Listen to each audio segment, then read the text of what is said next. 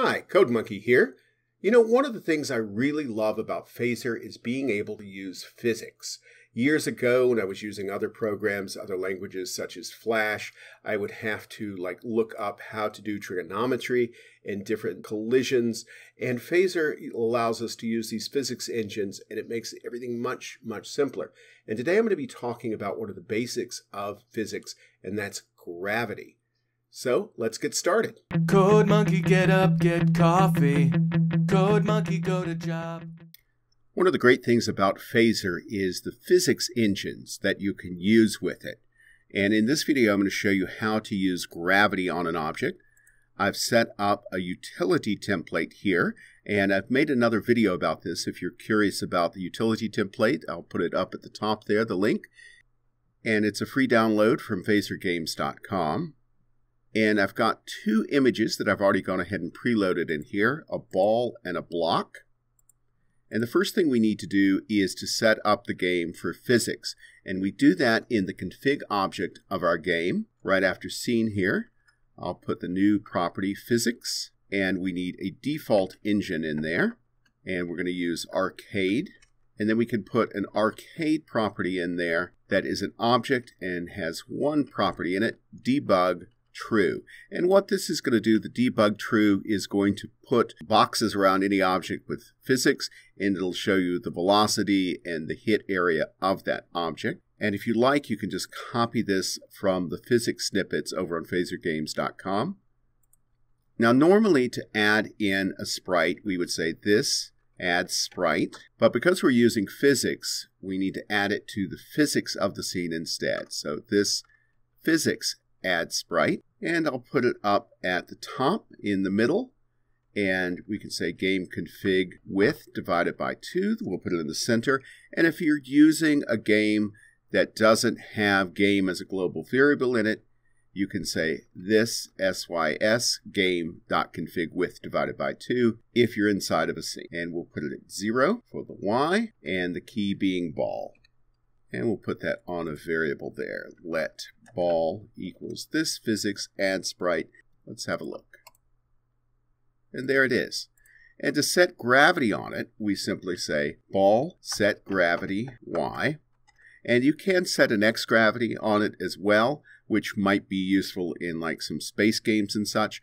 But for any games that are taking place on good old planet Earth, you're just going to want to deal with the y gravity.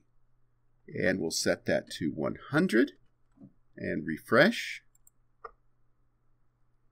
And there it goes. As you see, it starts off moving slow, and then it picks up speed as it goes down. Now let's give it something to hit. Let ground equals this physics add sprite. And we're going to put that at 0 for the x because we want to put it all the way over to the left-hand side. We'll make this go all the way across. And we'll put the y near the bottom.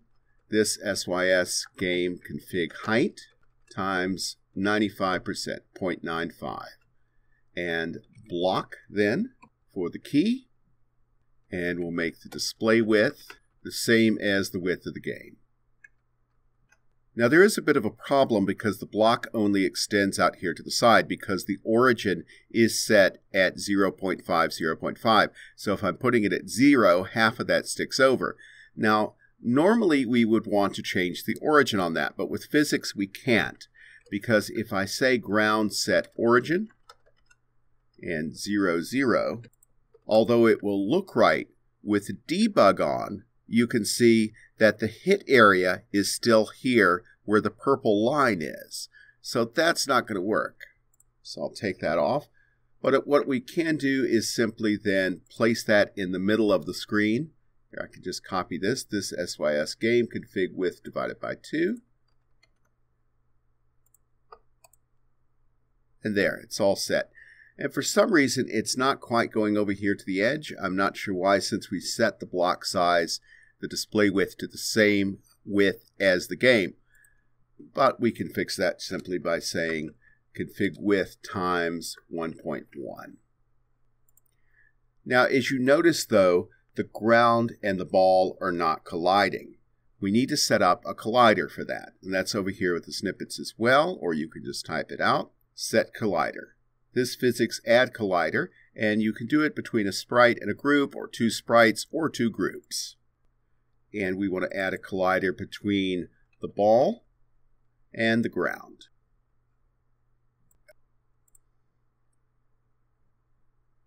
And there, now they collide.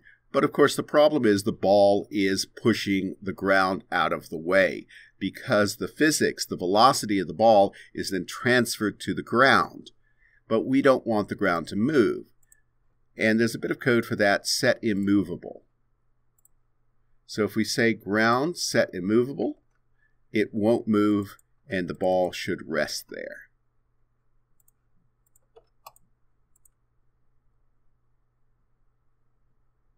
There we go.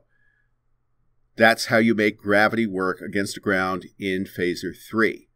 And I'll be using this in another video that I'll be doing to show you how to make the ball jump on a timer, and I'll put a link to that here after that video is ready. I hope that this has been useful to you, and thank you for watching.